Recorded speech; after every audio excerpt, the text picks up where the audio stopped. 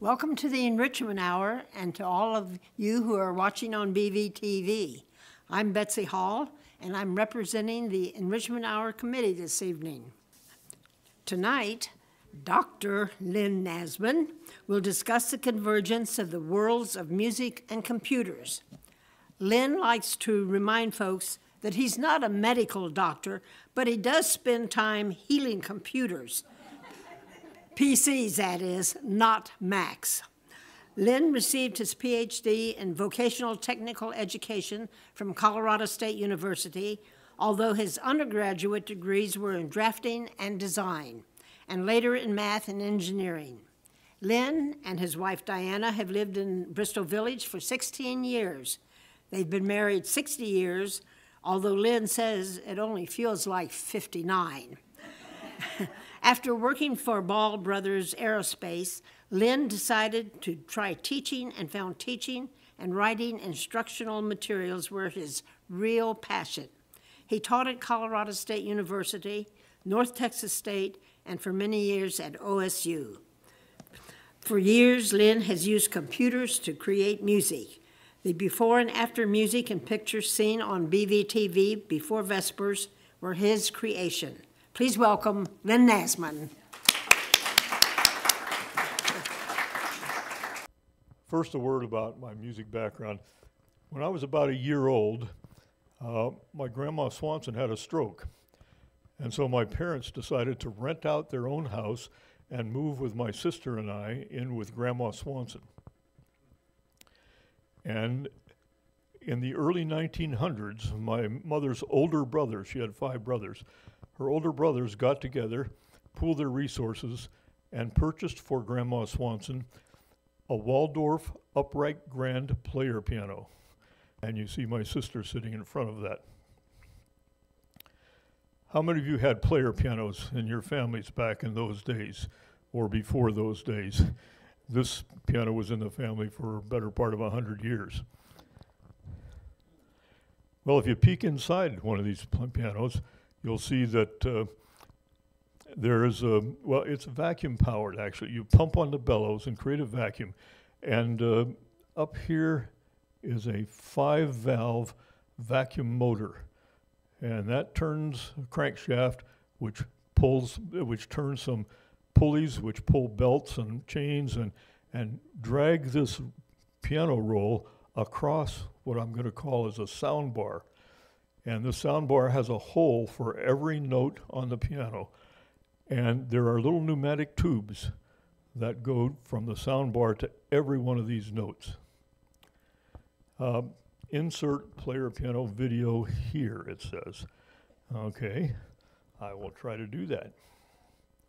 Clip number 1. And here you see a player piano cranking away.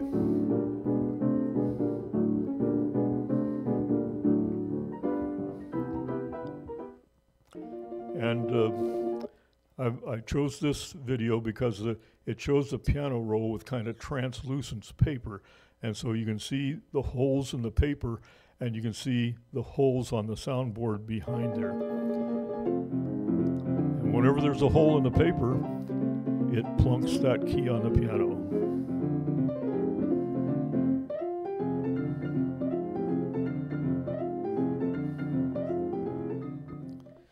Well, some of the piano rolls had words printed on them.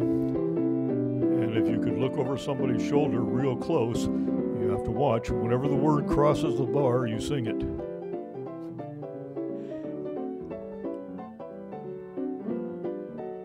Probably too far away for you to read, otherwise you'd all be singing, right?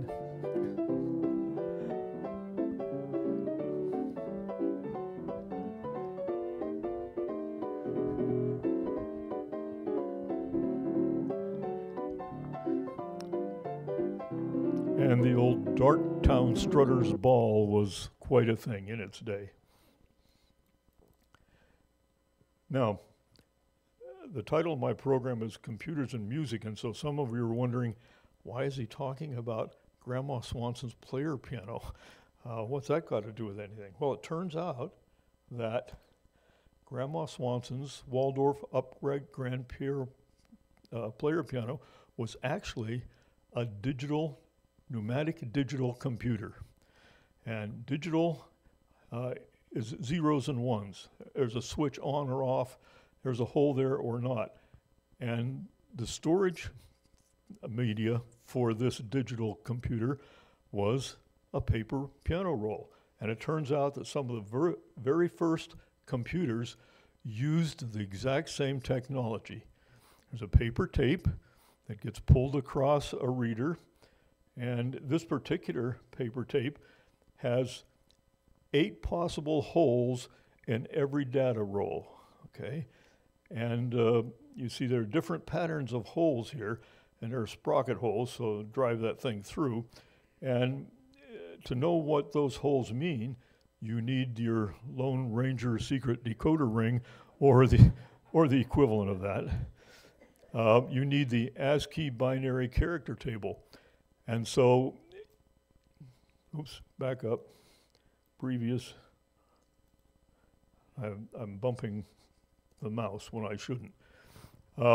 So in the ASCII character table, you'll see that the lowercase letter A has a decimal equivalent of 97. But in binary, it's 011000001. The uppercase letter A is 01000001, and so on. Every character, not only the alphabet, but the numbers and punctuation marks and all kinds of other things have a code, have a binary code. And the computer is not as smart as you. You can count to 10. We have a visitor, just came through. I don't think he'll join the party, that's okay. You're smarter than a computer because you can count to 10. Computer can only count to 1. And has to put a 0 and start again. You go all the way up to 9 before you add a 0 and start again. So we have this binary code that the computers can read, and we feed that into the computer. The early computers, this is how you loaded the operating system. The operating system is something like Windows or Mac or Linux. This is how the early computers, digital computers, loaded the operating system. You got a roll of paper tape with a pattern of holes, fed it in there, and by reading those holes, that computer learned how to operate.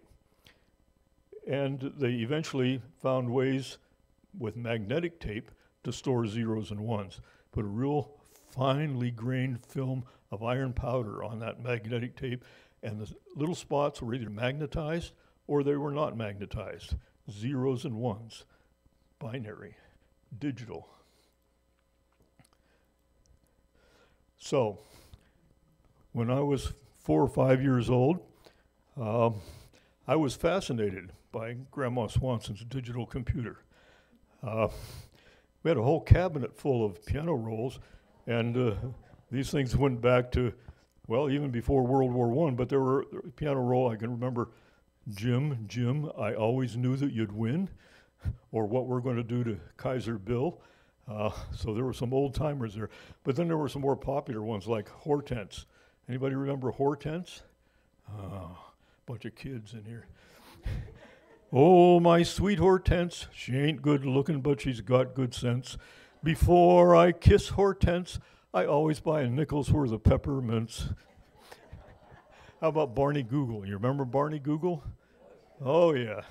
Barney Google with his googly eyes. Barney Google bet his horse would win the prize.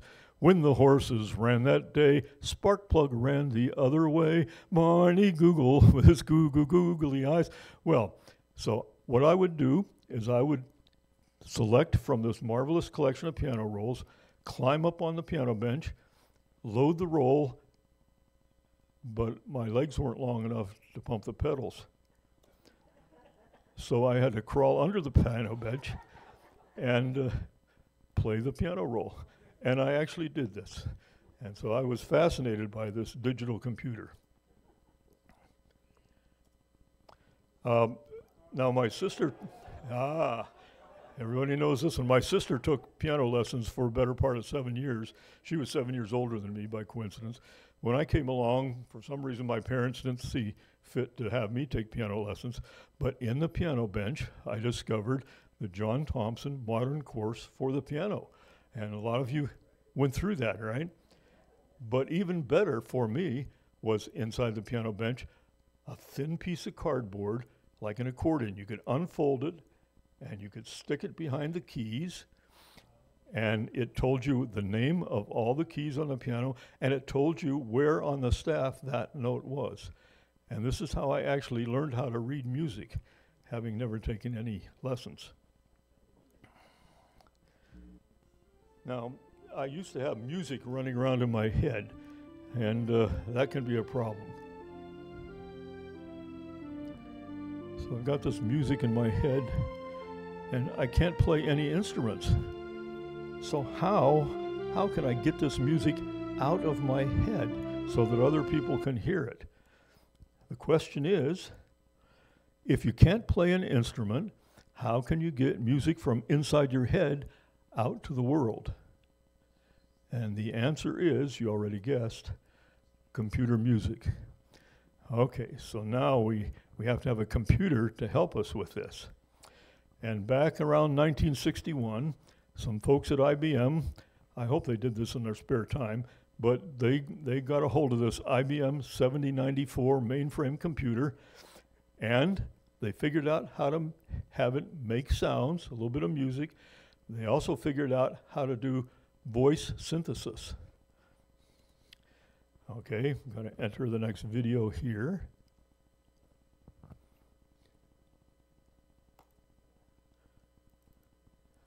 Play.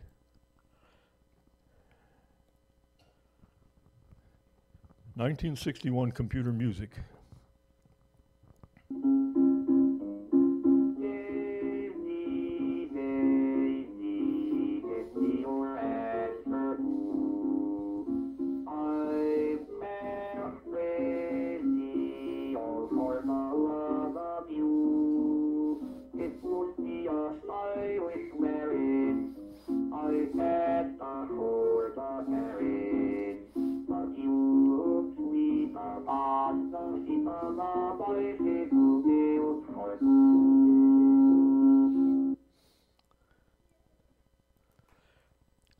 Well, I don't think very many symphony orchestra members felt threatened by that.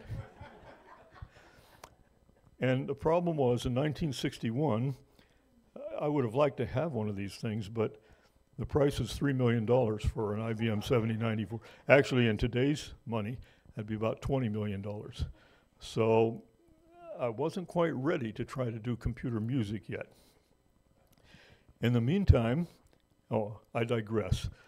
I talked about the digital computer and the digital piano player.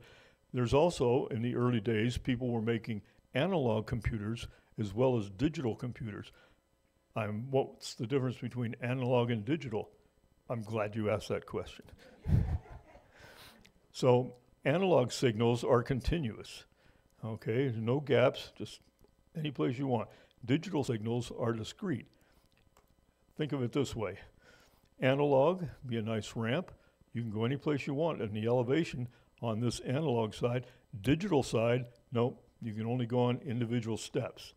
So, by the way, did you know that the Bible favors digital over analog? Really? Prove that. Okay, I will. Let me just go on the internet here. Open up my Firefox web browser to my Computer Club homepage. And I've got some handy web links. I'm just going to go down here and go to the Bible Gateway page and type a keyword in here. Let's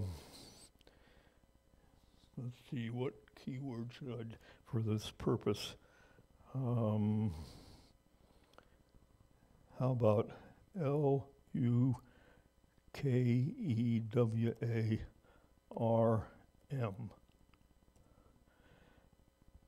There are two Bible verses for lukewarm.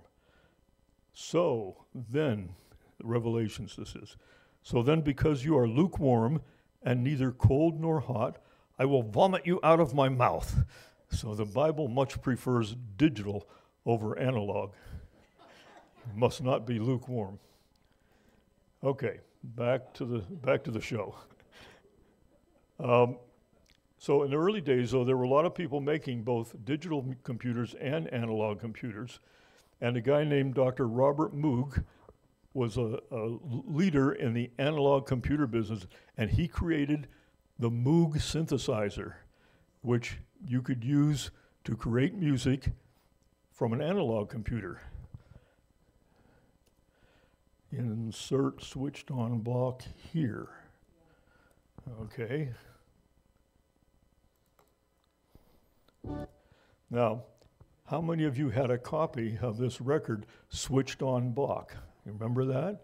Switched On Bach was created by a guy named Walter Carlos, who became Wendy Carlos, but let's not think about that story. Anyway, he got a hold of a Moog synthesizer, and he programmed it to play different Bach instrumental pieces.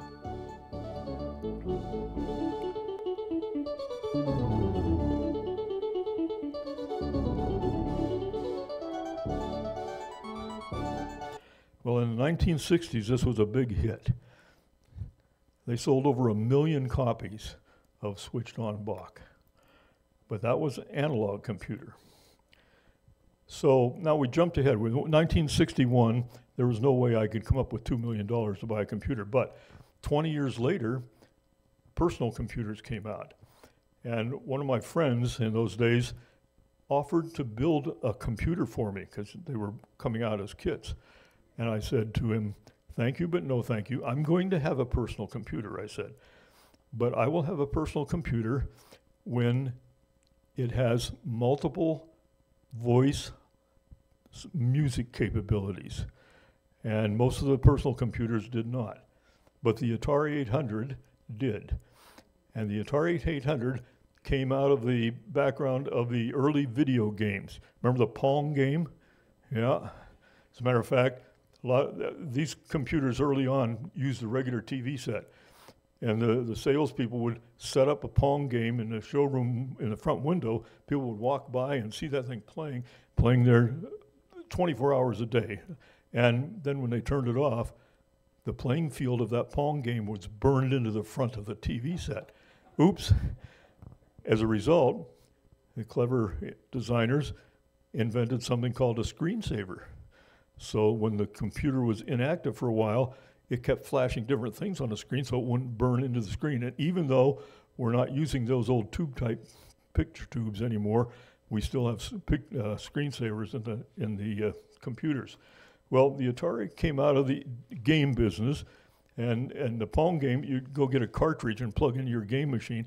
Well, you open the hatch on the Atari 800, and there's some places to plug in your game cartridges. The cartridge that happens to be plugged in right there, you can't see, but that's a cartridge that allows you to program this computer using the basic computer programming language. But more exciting than that, Atari came out with a music composer cartridge. Now, in the early 1980s, there were 3 magazines dedicated to personal computers. There was Personal Computing, and they focused on things like computer chess playing and those kind of things. Then there was Byte magazine, and that was what the techies got. The real nerds got in, and they wanted to know about how to write zeros and ones in machine language and how to build these things. But in between was a magazine called Creative Computing, and Creative Computing in January 1981 had a column for the Apple computer, the Commodore PET, the TRS-80 from Radio Shack, and the Atari computer. Those were the 4 competitors in 1981. But they had an article about the Atari music composer. Ooh, and guess what? There was an article by guess who? Okay, and I said, do you hear music inside your head but can't play an instrument well enough to get it out? Well, Atari has put together a tool for all you budding Beethovens that makes musical composition easy to create, modify, and play. The Music Composer cartridge simply plugs into an Atari 800 or 400 ROM slot and allows a user to create, rearrange, play, and save up to 4-part harmony. So now we're getting into being able to do computer music finally. Digression. ROM cartridge, ROM. Side note, ROM is read-only memory. That's memory programs that are burned into the chips in the factory and nobody can change them. RAM, random access memory, is memory that is completely fluid, and that's what's in your computer today. A lot of RAM, the more the better, random access memory. End of digression. In the meantime, there were some companies starting to make digital synthesizers. Here's an early Casio PT1. Has a little keyboard, has some switches here where you can choose to play with different sounds. It even has built in a couple of different rhythms that you could play against. And when you played, it sounded like this.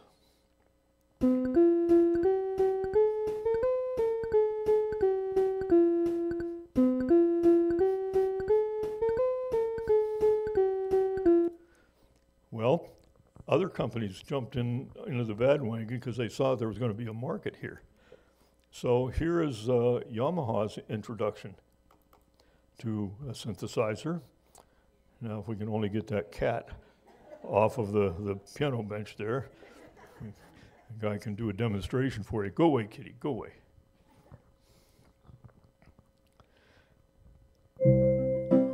So the keyboard's grown, a little bigger, more different instruments to choose, still a background track that you can use. Just reach up there when you want to change your instruments.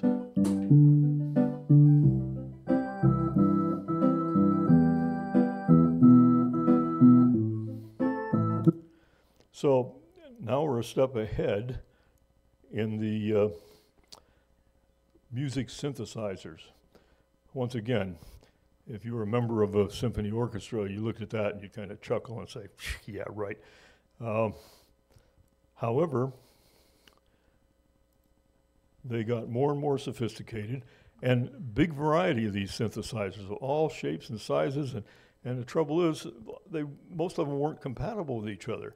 And so what happened, which was fairly unusual in the capitalistic world, is the companies got together and they created something called MIDI, Music Industry Digital Interface. And they all agreed to use the same standards. So the same kind of connectors, no matter what synthesizer they were building, and the same basic collection of instruments. There are basically 128 instruments in the general MIDI set. So whether you bought a Yamaha or Casio or whatever, if you chose instrument number 1, you're going to get an acoustic piano. You chose instrument number 49, you get a string ensemble. Choose instrument number 124, you get a bird tweeting. Or how about 128, gunshot? No matter, whatever synthesizer you get, it had those instruments. And as the computers decided to get into this, most computer companies started building this general MIDI instrument set and connection capability into the personal computers. So let me find an example of a MIDI file, a data file in the MIDI format. Oh, wait, go here. Push the wrong button. Switch over to my MIDI folder. And if you don't know, you should know that everything in a computer is stored as a file. And every file has a format, and there's a 3-letter extension at the end of the name. .doc means that's a document. So no matter what word processing software, you can probably open that document.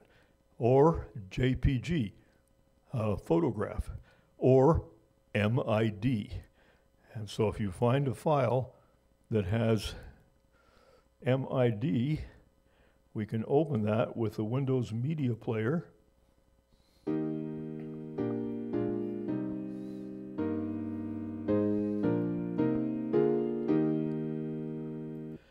And it turns out that if you get online and search for free MIDI files, you'll find all kinds of things. If you're interested in hymns, here's a collection of hymns in the MIDI file format.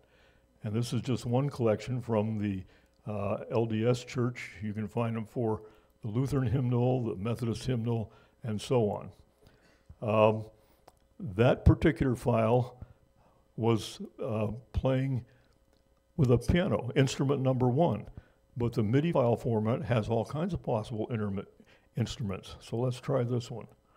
Go over here and open that with Windows Media Player.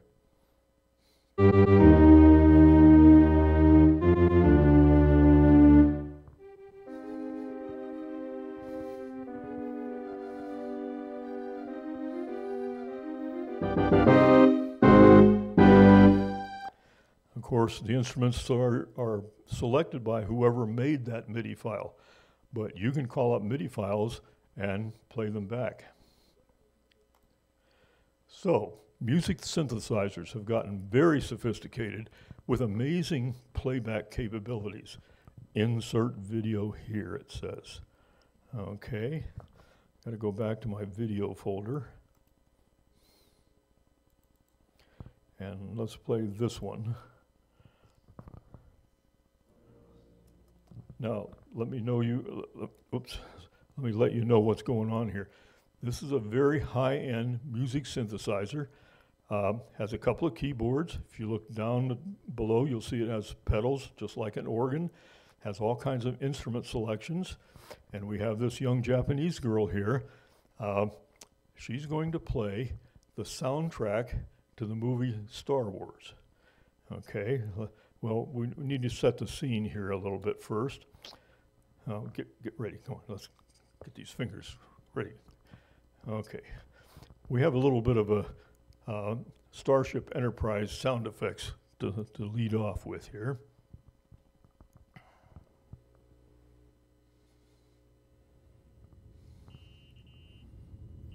Here comes a spaceship.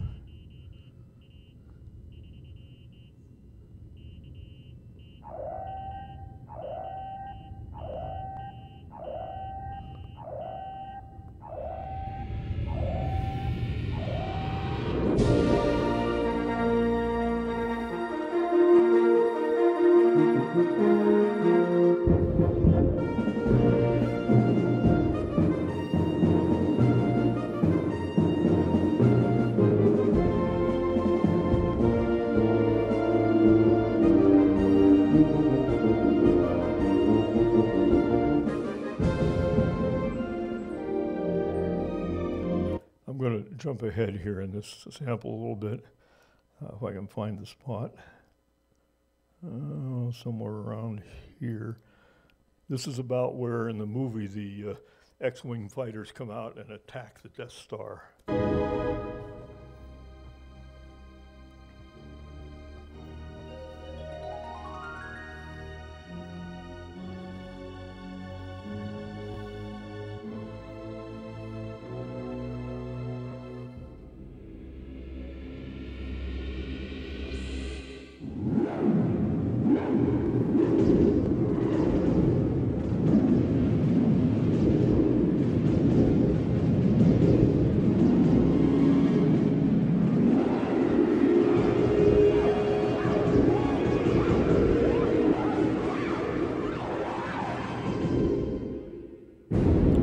Got him. So on with John Williams' score.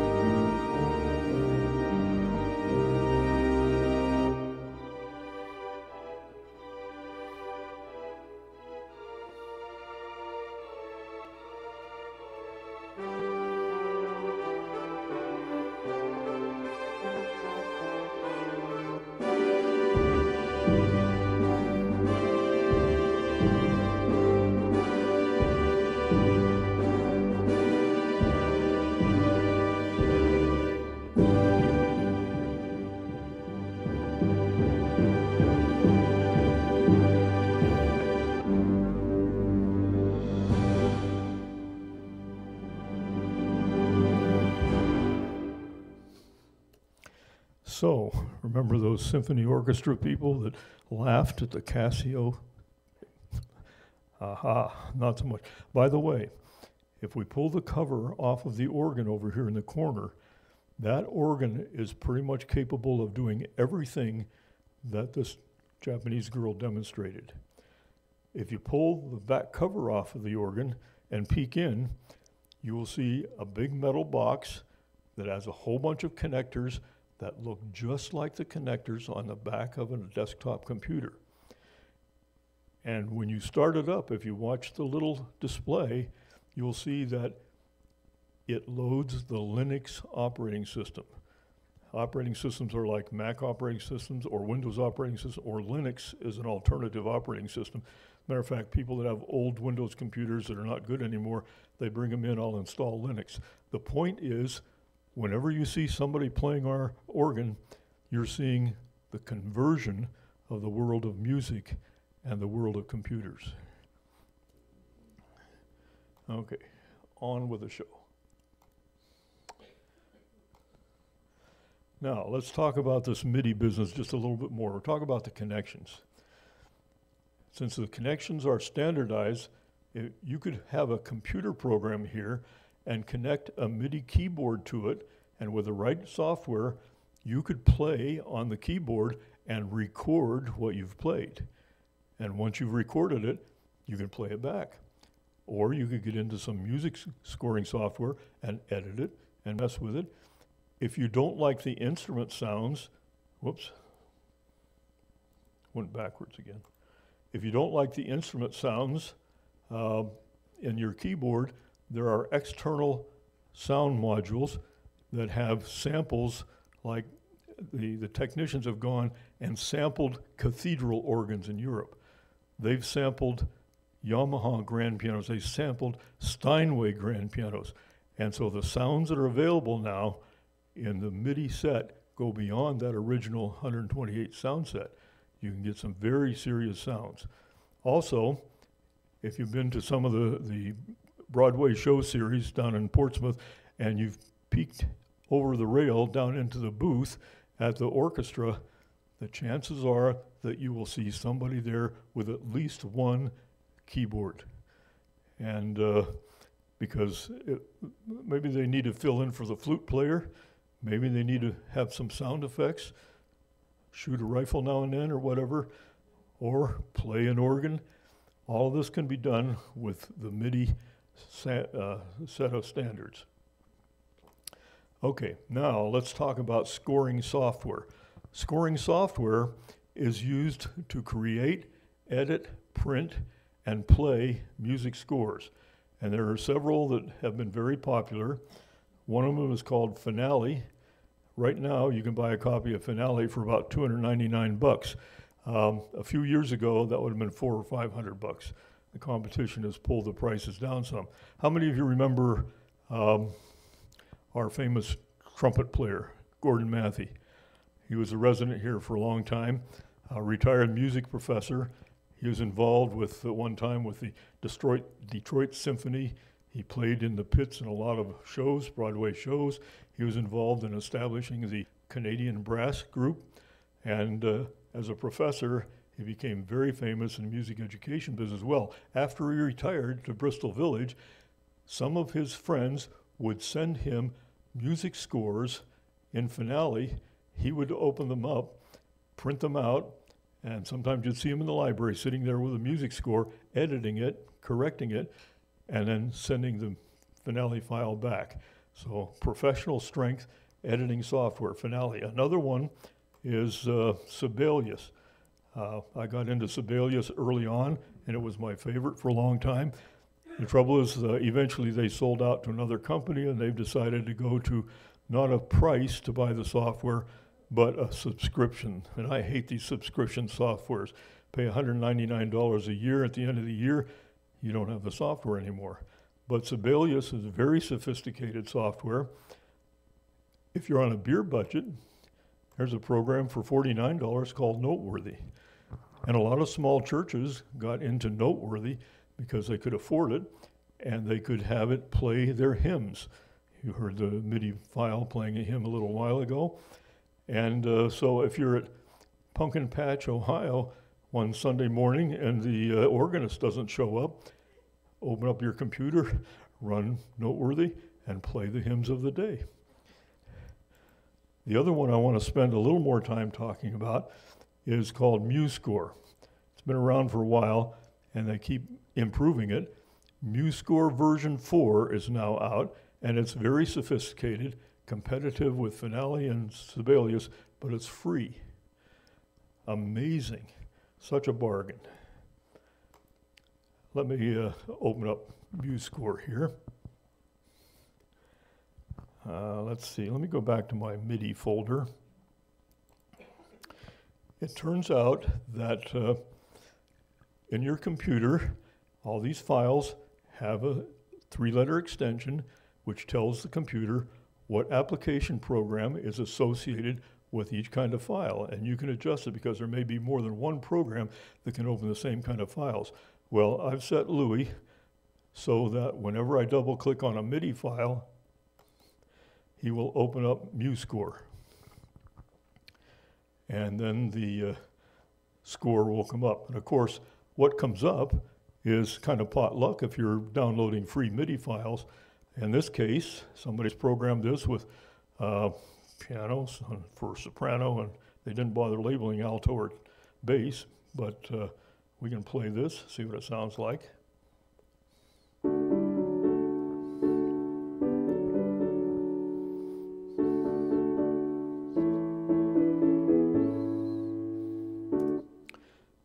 The thing is, once you have this MIDI file in MuseScore, you have the power to mess with it. You can edit it.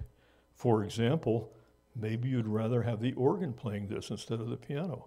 Just click on the instruments over here and say, replace this instrument with an organ. Okay, done. Now when I rewind, now I've got an organ playing the top 2 staves.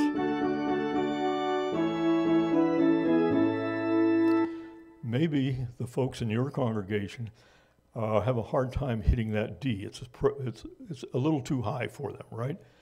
So once you have it in a program like MuseScore, I have to do double things here. I have to hold the Control key down and press the letter A. Control. And that selects everything just like in word processing.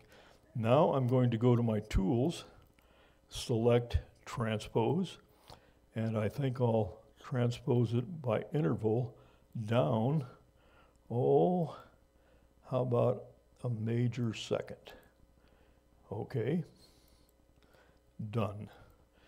And so once you have these MIDI files imported into a program like MuseScore, you have the power to mess with them. Change the instruments, change the arrangement, copy and paste, transpose, do all kinds of things.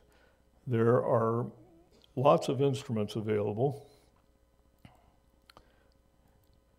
And MuseScore, when you install MuseScore 4, you have the option of installing a whole set of instruments that are a little better sounding than probably the ones that came with your computer. So that's a nice feature. Whoops, cancel that. We can get into different palettes. If I want to mess with key signatures, there's all kinds of things you can get into, accidentals, and so on. So the natural question is, what if you want to write your own music? Okay, let's go here and say File, New, and it's loading a new score. And MuseScore comes with a whole bunch of templates to choose from. There are choral templates. You can start out with SATB and organ or SATB and piano, etc. Maybe you want chamber music, maybe you want jazz, maybe a jazz combo or a big band combo, or how about just popular songs, bluegrass band. We have a template for it. But I didn't want to do that one. I got mouse nerves here. Don't save that. Come back here and let's make another new one.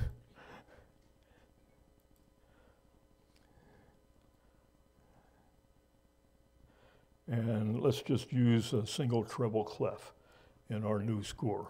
So say next. Now we get to choose the key that we want. How about F major? Okay, time signature, 3/4.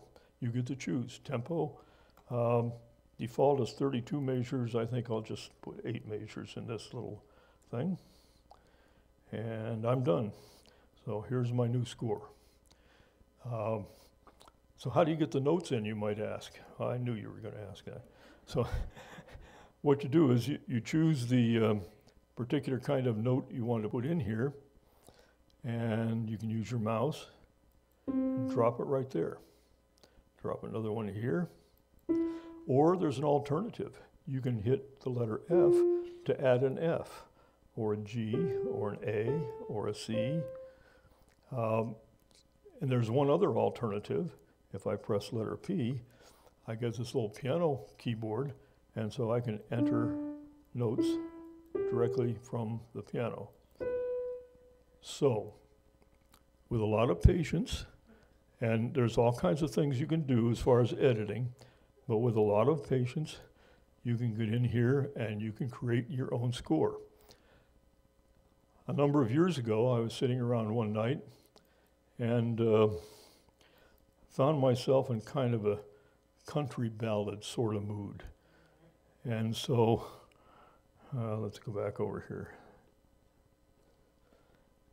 Let me go to my file of MuseScore files. Open that folder. And here's what I came up with one evening a while back. Let me turn off the piano thing here. And it takes a minute to load. I'm going to rewind, and then I'll play the score. I could enlarge it so you can see the words, but if I do that, you'll see when I miss a word or two. Little harmonica.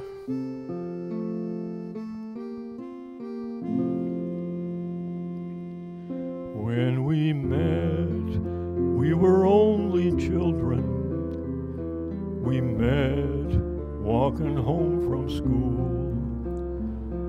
I promised that I'd always love you, but you said I was just a fool. Many times you went with other fellas.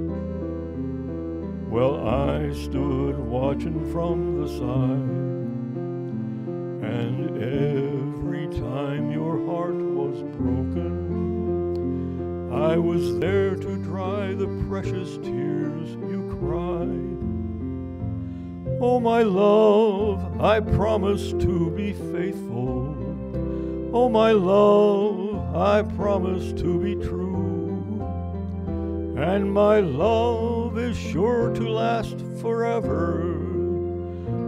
Oh, my love, no matter what you do.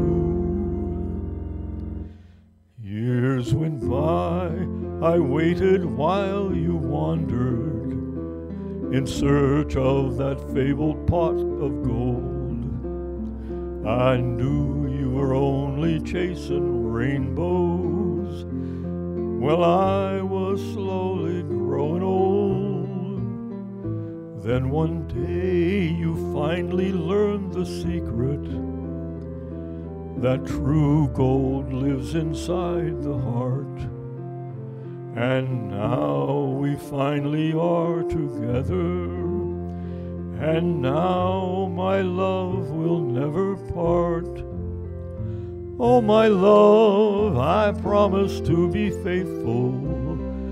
Oh, my love, I promise to be true. and our love is sure to last forever. Yes, our love forever will be true.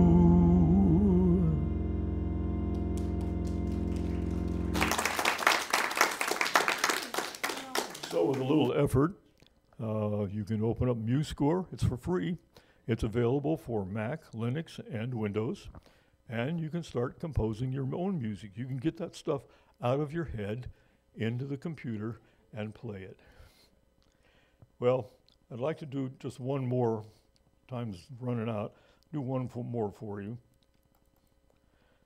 A lot of times I'll find scores that are written, especially guys like Andrew Lloyd Webber likes to do this.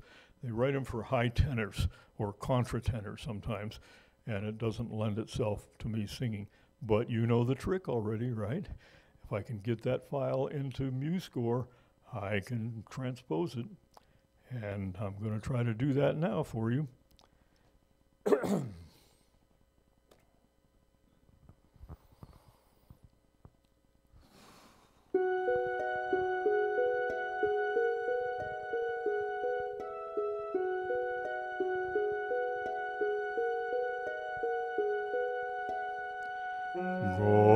God on high, hear my prayer in my need. You have always been there. He is young, he's afraid. Let him rest,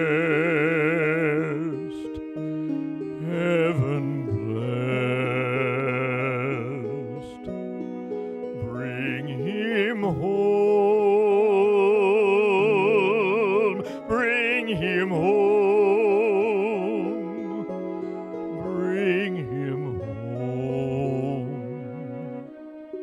He's like a son I might have known if God had granted me a son. The summers die one by one.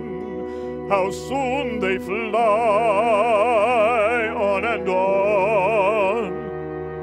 And I am old and will be gone.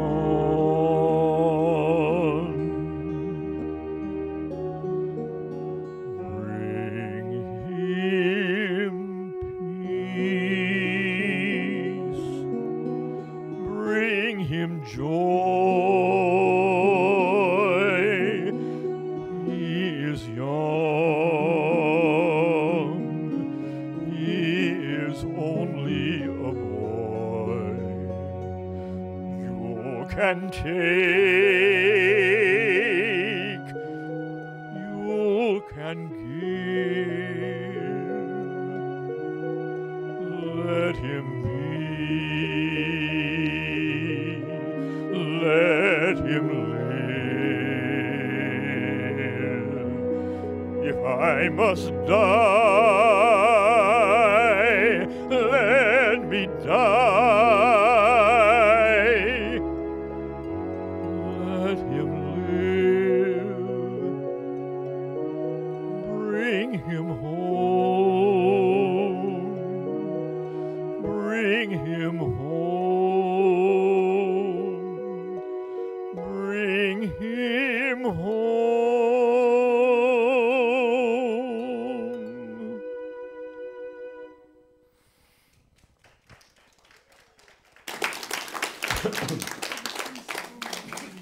So this gives you an idea how music, the world of music, and the world of computers have come together. And neither could live without the other these days. I'm sure you've gone to concerts where those symphony orchestra players don't have any music in front, no sheet music in front of them. They have a tablet, and a tablet is showing their music, and they tap their toe on a little button and it turns the page for them. And as you've seen, Our organ here really has converged the world of music and the world of computers. What do you think Bach would think of this? Bach would have loved it. Remember those old organs, and you look at the stops? There's the stops for trumpets, stops for violins, and even more than 100 years ago, they were trying to do what the synthesizers can do today with computers. So that's my soapbox speech on computers and music. Thank you very much.